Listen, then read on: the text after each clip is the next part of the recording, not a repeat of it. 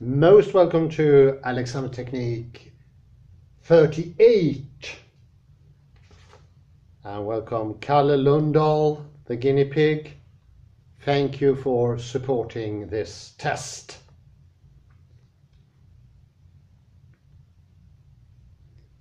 I would today continue with spiraling in the movement and see how much more we can get out of it. It was very effective, don't you think, Kalle, with spirals? Yes. It is also in line with Iain McGilchrist, Sir Roger Penrose,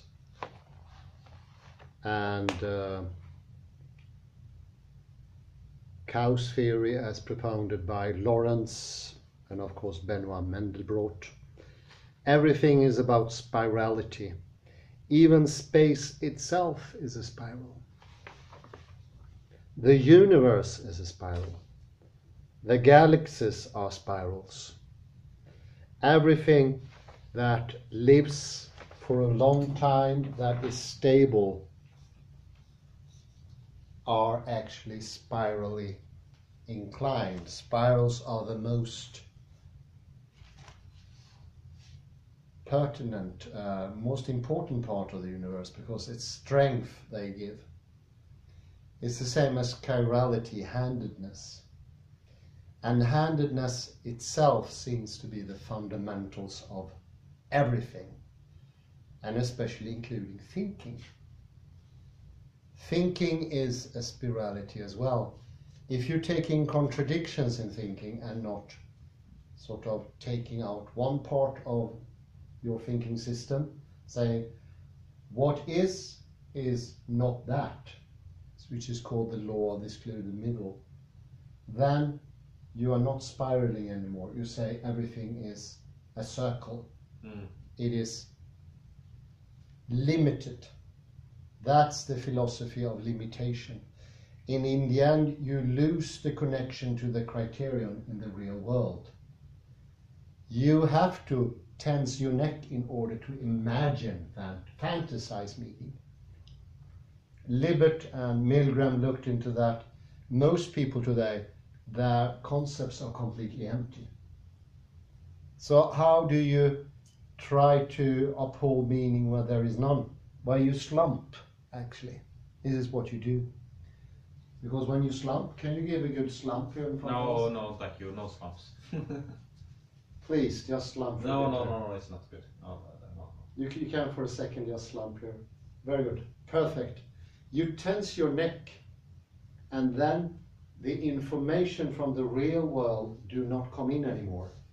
So you become left hemispheric. The right hemisphere, now I'm introducing also Iain McGilchrist here. The right hemisphere take in the surrounding world. So we slump together, shut out the real world, and also your own kinesthesia, your proprioception.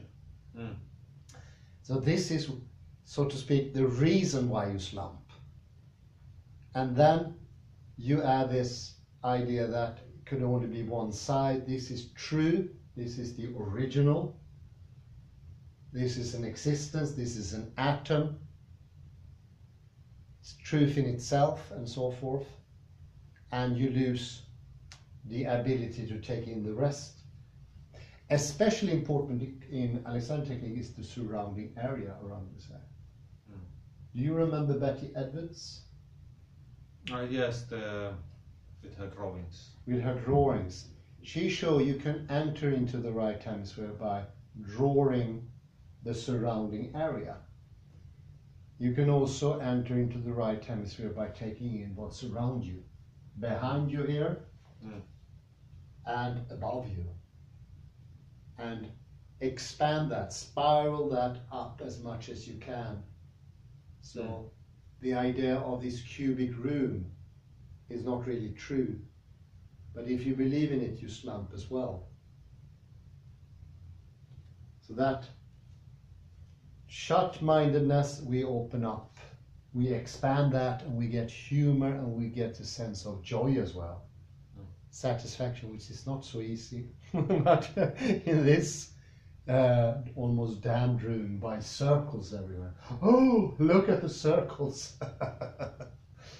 No, think of spirals here. Well, you can approach the chair if you like. Let's see here. So already now begin by expanding and taking in the surrounding. And I can clap my hand, it's easier. If you imagine some sound, you can have a flock of birds passing above you. And there is actually a little sound here in this room. It's from the ventilation. I think you can hear that. That can help. But it's better with sounds that you can localize. This is sort of in the background. But actual sounds, or an imagined sound above you. A murder of crows. Have you heard that before? No. A murder of crows is nothing to do with murder or any violence.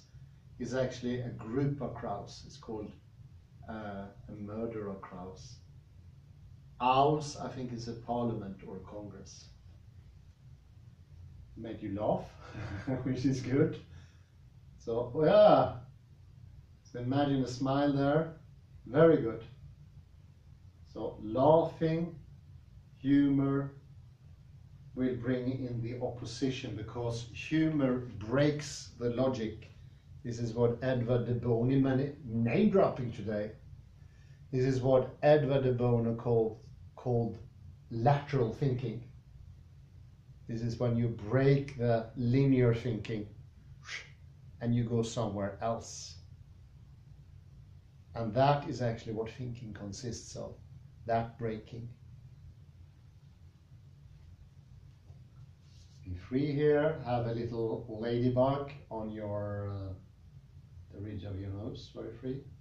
Imagine lengthening hair at the back, expanding between the shoulders, if that makes sense.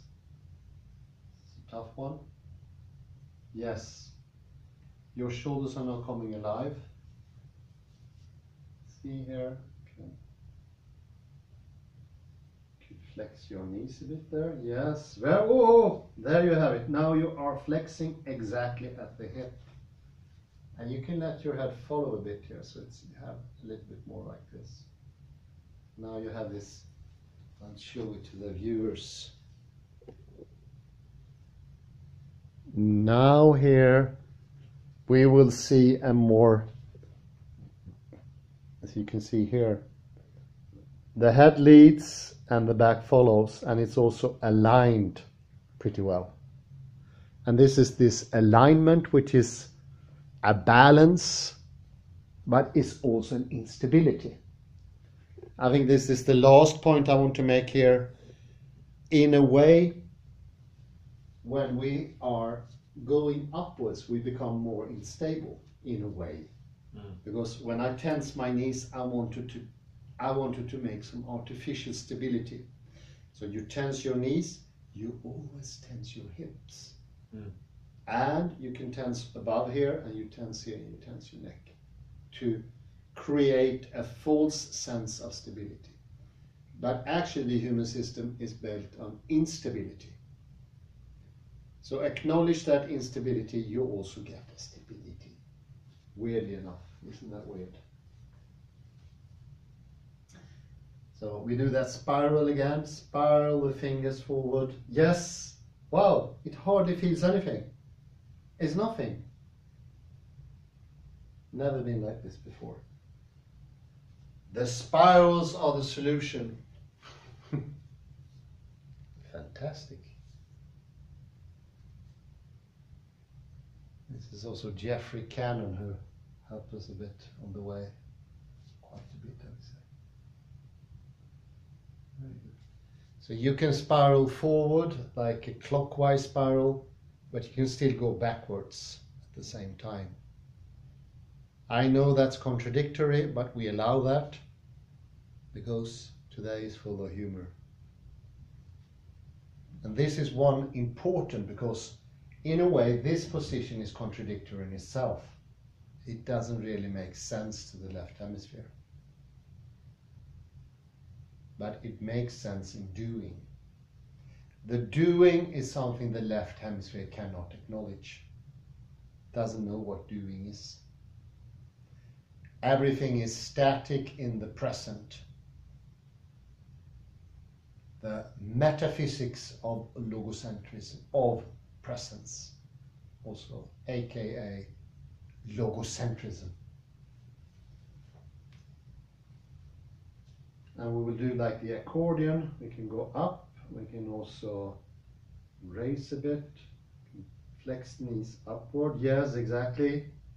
And you come up on your accordion. Own accord, isn't that a good one? Your accordion came up on its own accord. I really like that one. Okay, I'll remove this chair. So remember the accordion and that you are a spiral and that there are spirals, arms, legs and head. 5 directions at least. So you're more than welcome to an activity of your pleasure. More creating. Yes, we already had nightfall here.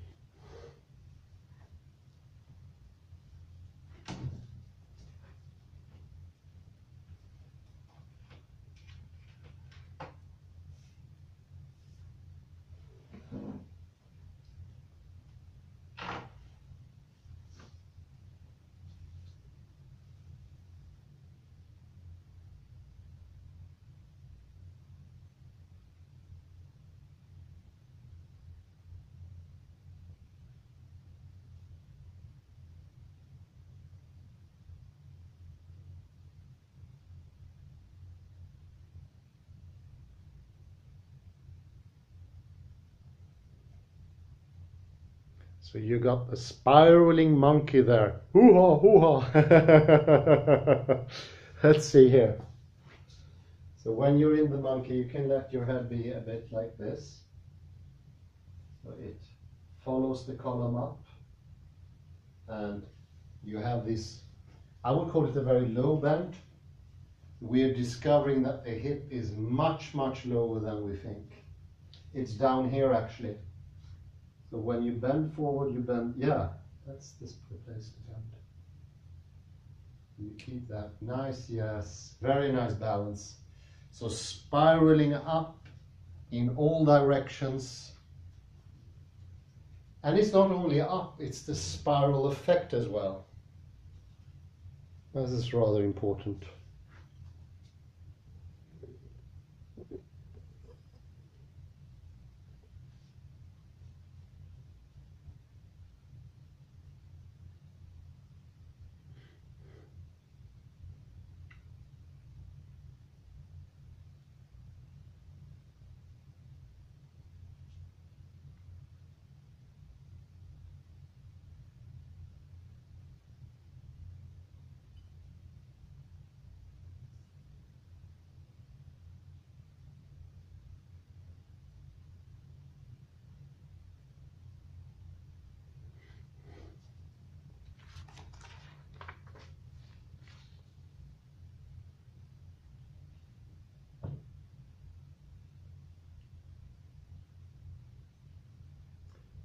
you spiral with the fingers and imagine them to be elongated by not much, but 3-4 centimeters.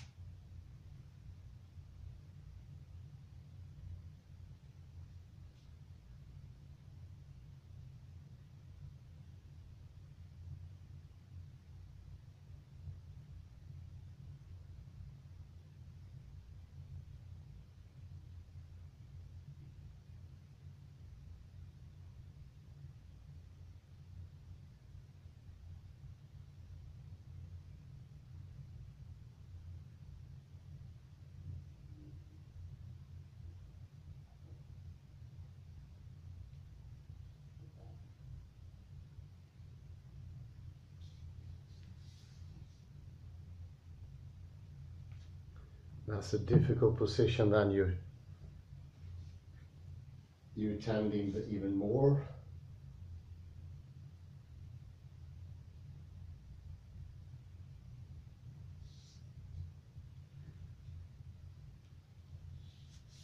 So often when we make these turnovers, you think of the turnover as a spiraling as well. So the whole body spirals, and you will notice when you start with your head, it becomes very different. Do like Pete Sampras.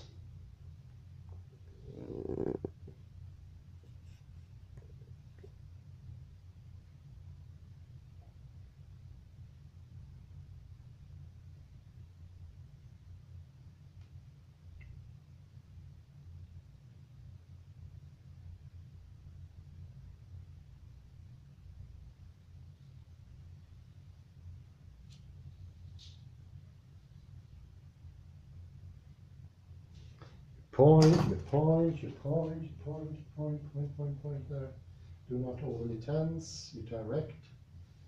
And very well, you keep your nice balance here, so you can have your head like that. There, you can also nod. So keep that freedom in every position. Uphold it.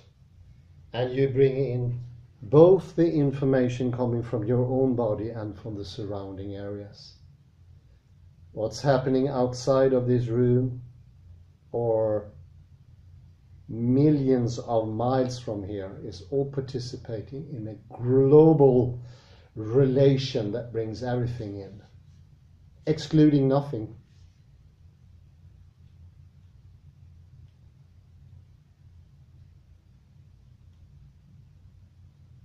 Bring that smile in as well. Yeah.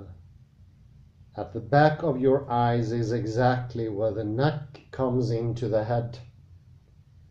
A very important point called the atlanto-occipital joint. Can you check my position now? Because this is difficult to have the now more the back, the perfect position. Well, it's not a perfect position because it only gets better for every do. So if you think lower down, no. If you think the joint is low down, you don't need to go lower down. This is your nicely balanced here. You have the smile here, and think that that joint is here. You think that much lower down. It's much lower down, and every time you try it, you will find it more and more. So the idea of perfection is actually wrong. this is much better. So every time you do the monkey, it becomes a little bit better. And there is no end how you can learn the joint. Yeah, that's much better now. So there, looking grand. And I know it's kind of late, but still keep the happy thoughts going. The only threat is bad thinking or the downward spiral. So keep the happiness going. Actually, according to Iain McGilchrist, there were no unhappiness before the 18th century. Boredom, depression, and seriousness came together with enlightenment. It's a rather new thing. So with a specific attitude of tenseness, reductionism, you also have this downward spiral.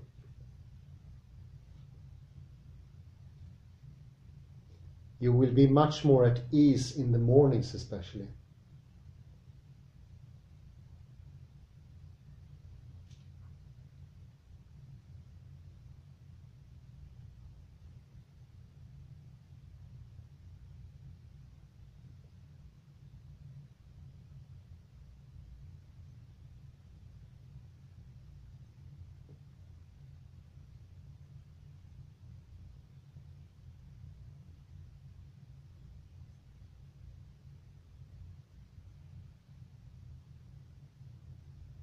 Widen between the shoulders, very good.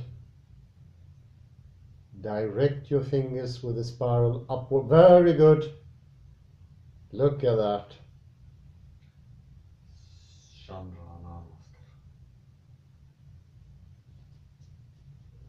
How was that for you, Kalle? Great. Great. Absolutely. It's getting a little bit better every time. And as I said before, I can see a little improvement. This is 38, and from 37, your shoulders are coming more into the action. As long as you learn to think, I think thinking in activity, that's one term by Alexander, but let's do it a bit more Wittgensteinian. There is no thinking without activity, no thinking whatsoever. It's dead thinking, and you get this downward loop going this way. Instead, you have now an upward loop. And I wake up every night with a shining spiral in front of me somehow. And most often people associate that with divinity, their higher senses, which is so lacking today. I think I don't even have existed maybe the last 100 years. Alexander Technique makes it possible to bring those closeness to the inner. I would say hearth, like a fire that brings warmth, that you can carry with you. So even though Gothenburg, where we're recording this, is a very cold place, now with snowing in the morning and now raining, you can imagine it's not nice. But with that inner earth, you can keep your health and feel warm as well. See if I can get you into the monkey here. Yeah, this is really good for being this late in the afternoon. Because the more work we put in during the day, the more tension we accumulate. And you can never ask for all tension to disappear. For that you need to take maybe an hour's bath or a spa or something like that. Then maybe it could happen, but it's very good for being this hour, and it's very important to relax, detense.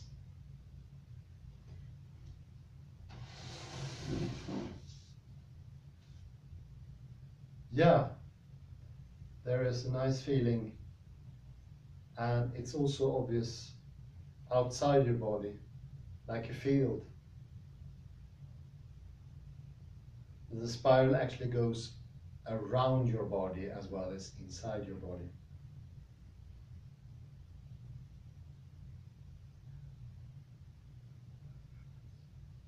This is a good hand dance.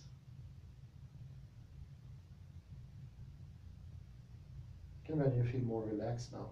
Mm. The daily toil is disappearing. Very good.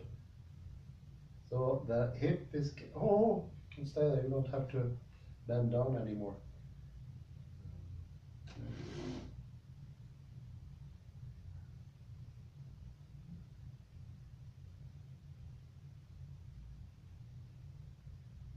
This is, now you're thinking the spiral.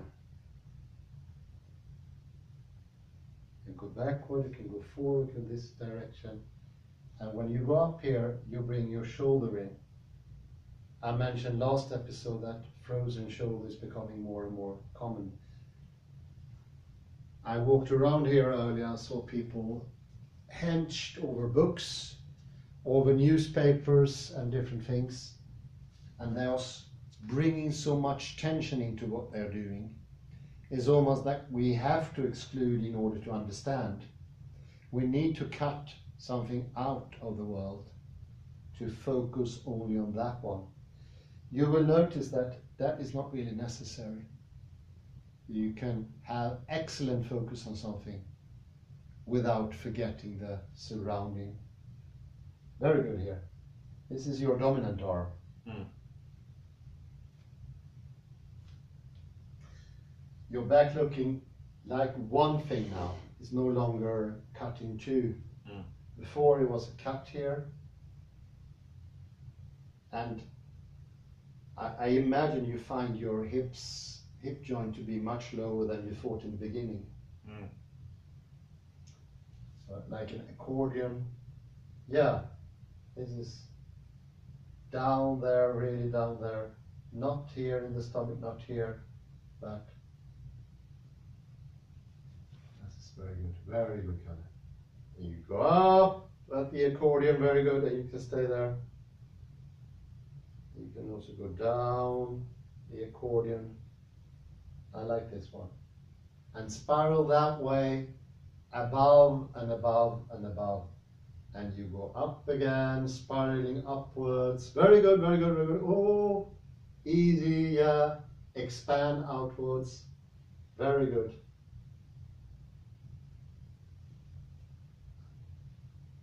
This is not, it's very good. Quite amazing.